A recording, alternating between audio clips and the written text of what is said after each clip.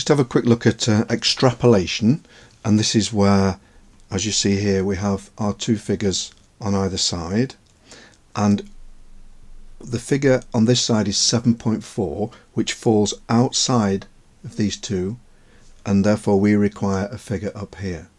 So you can see we're going from 3.8 towards 2.4, therefore our value has to be less than 2.4 on this side, because it's reducing as we go up. So a couple of ways we can do this. We can say 4.7 to 7.4 is 2.7 over 4.7 to 6.2, 1.5, and multiply it by the difference between these two, and that will give us a fraction. So we can say 3.8, because we're going from here, minus that value there, which will give us 1.3. So we're going from 3.8 upwards.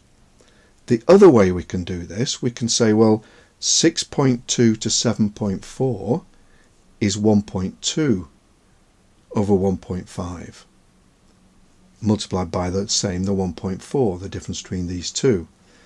Now, with our calculator, that has to be 2.4 minus that value, because we're going from here to here, because we went from 6.2 to 7.4 there. So there are two ways you can do the extrapolation, and of course I cover this on my website.